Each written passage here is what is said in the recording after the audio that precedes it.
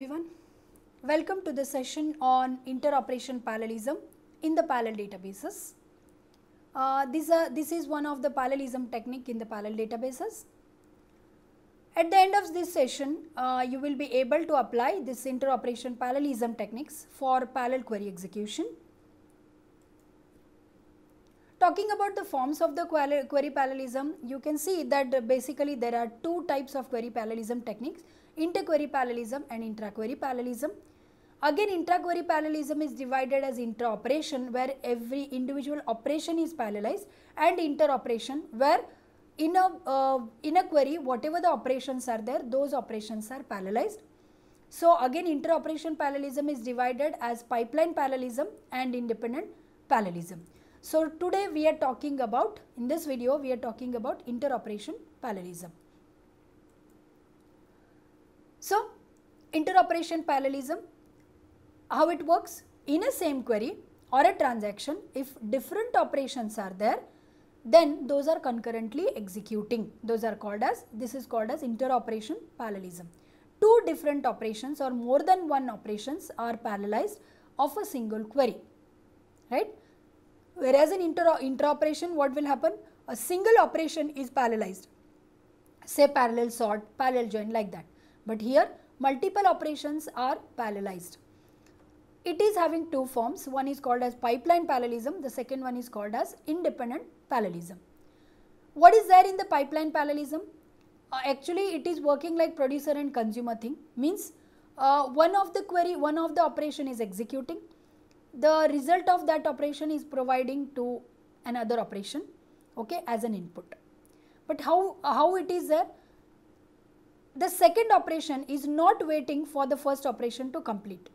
As on the first operation start its execution, as on the tuples are generated, the results are generated, those are given at simultaneously to the second operation. Okay, consider here that output of one operation of A, operation A is there, which are consumed by the second operation B, okay, without completing the first operation. Why? Because as on the results are generated, those are provided to the next operation. So in this one, what happens? Operation A and operation B are parallelly working like an assembly line, where multiple operations are parallelly executing, but output of one is given to the input to the second one. So in the same way. Whereas in independent parallelism, what happens? It is totally independent, working independently. It means the multiple operations in a query, okay, are independently working without considering anything, like multiple operations in a query which are not dependent on each other are executing. Okay, rarely this particular parallelism is working. Consider this scenario here, how the parallel execution is going on. Operation 1, operation 2, operation M, okay, the processors are associated with them, but the result of operation 1 is provided as an input to the operation 2. Again the result of this is provided to operation M, okay, but how? Those are not waiting. So in this case operation 2 is not waiting for the completion of operation 1. As on the data is generated for operation 1, it goes on giving that to operation 2.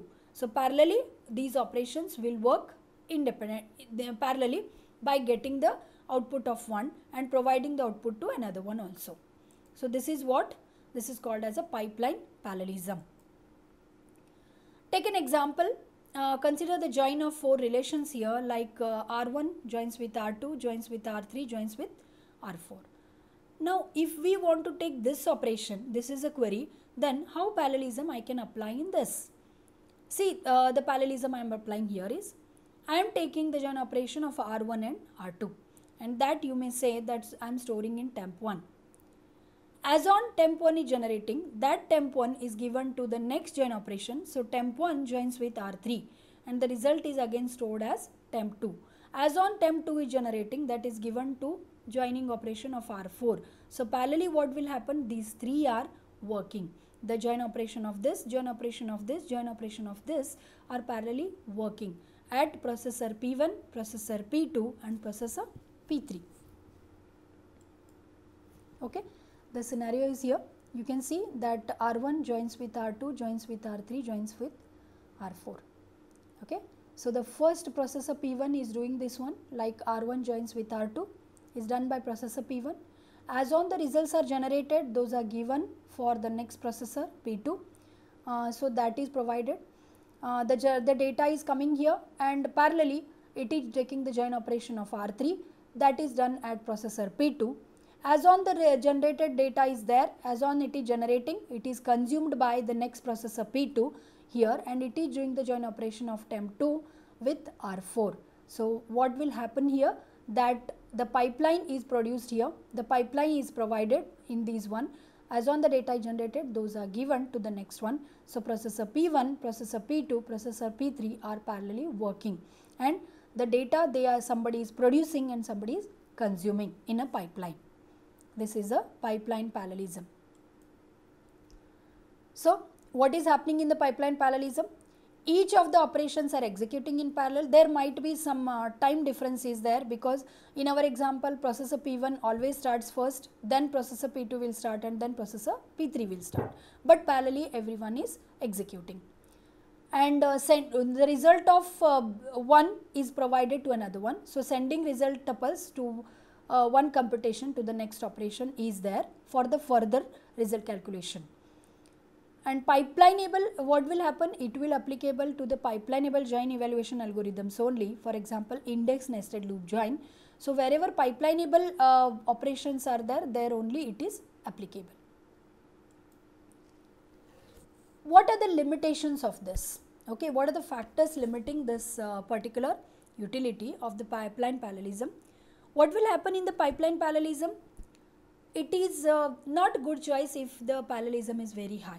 Okay, if we need more parallelism, okay, high degree of parallelism is required, in that case it is not a good choice.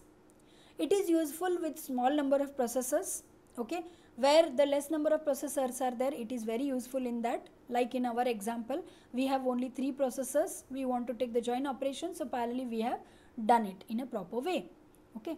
But it is not applicable where pipeline is not suitable. For example, consider this example here.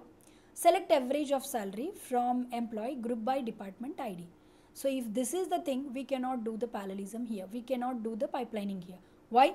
Because in this one we want to do the grouping first, and then we want to calculate the sum of the salary, and then we want to do the average. So in such cases it is not applicable.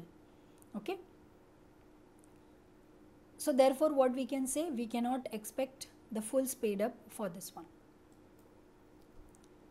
Now observe this diagram, pause the video and you observe the diagram and see that what kind of parallelism is applicable here.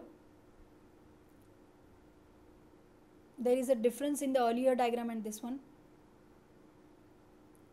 See what it is.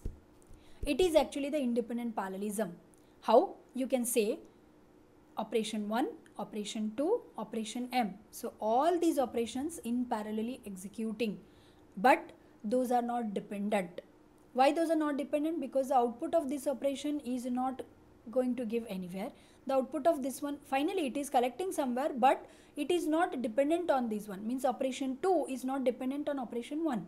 Operation M is not dependent on any of the earlier operations here. So this is called as the independent parallelism. Why? Because here every operation is independently working. Ideally it is not applicable everywhere. Let us see the example for this. Again the same example we are taking, the join operation of 4 relations R1, R2, R3, R4.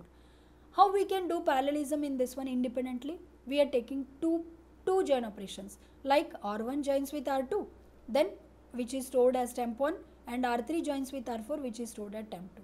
You can see here that temp1 and temp2 are parallelly and independently doing the work.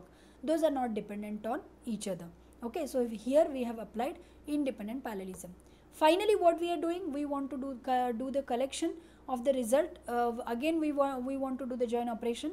So temp1 joins with temp2. We are taking the join operation here.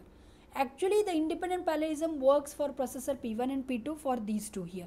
Okay, here for P1 and here for P2, we are applying the independent parallelism, and then we are getting the result. So P3 has to wait here for the completion of P1 and P2. Or we can apply, earlier we have seen the pipeline parallelism, so we can apply the pipeline parallelism, and the result of P1 we are giving to P3, result of P2 we are giving to P3, and then we can combine the output here at the end. So here we have used independent parallelism also and the pipeline parallelism also. So basically talking about the limitation, it is not providing high degree of parallelism, because independent parallelism means there are not much operations in a single query where independently they are working. Okay, this is the scenario. So here R1 joins with R2, R3 joins with R4 are parallelly working. So processor P1 and processor P2 are working. As on the results are generated, you may apply pipeline here. So temp 1 and temp 2 is doing that work, and finally the results are provided. Okay, so here independently these two are executing the join operation, and those are given to the next one. These are my references. Thank you.